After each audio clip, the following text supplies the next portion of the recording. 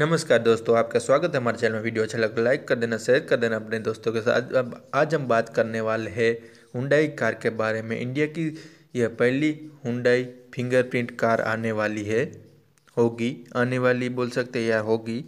अगर आपने mission impossible 5 movie देखी है तो आपको याद होगा कि कैसे बायोमेट्रिक से BMW M3 कार स्टार्ट हो जाती है। लेटेस्ट स्टाइल फोर्स की तरह जल्दी कारें भी फिंगरप्रिंट से स्टार्ट होगी। हालांकि अभी तक यह फीचर सुपर लग्जरी कारों में भी आता था, लेकिन अब यह फीचर जल्दी भारत में भी दिखाई दे गई। इस फीचर का फ़ायदा यह होगा कि इसके कार चोरी की वारदातों में कमी आपको देखने को मिलेगी।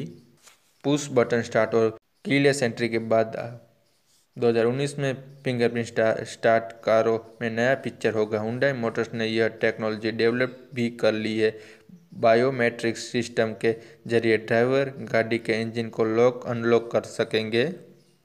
हुंडई ने इस टेक्नोलॉजी को नेक्स्ट जनरेशन साता FE में लाने का फैसला किया है। आपको पता ही होगा वो 2019 में होगी लॉन्च, तो देखते हैं होती है या नहीं होती है। रिपोर्ट तो ऐसी मिली है वो 2019 में लॉन्च हो जाएगी और उसमें आपको फिंगरप्रिंट स्टार्ट बटन मिलेगा। आपकी कार को कोई भी आपके अलावा स्टार्ट नहीं कर सकता है।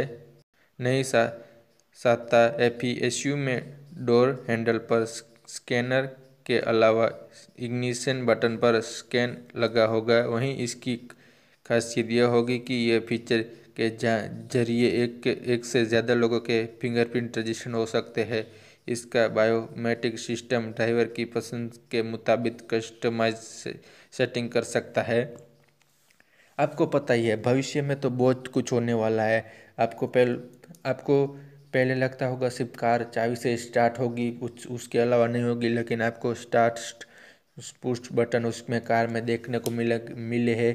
जो आपका बटन स्टार्ट दबाते हो तो कार आपकी स्टार्ट हो जाती है। आपको चाबी की आपको उसमें की भी ज़रूरत नहीं पड़ती है। वैसे फिंगरप्रिंट स्कैनर भी आने वाले हैं। जैसे आप फिंगर प्रिंट दबाएंगे तो आपकी कार स्टार्ट हो जाएंगी। ऐसे में आपकी कार चोरी होने से भी बचेगी।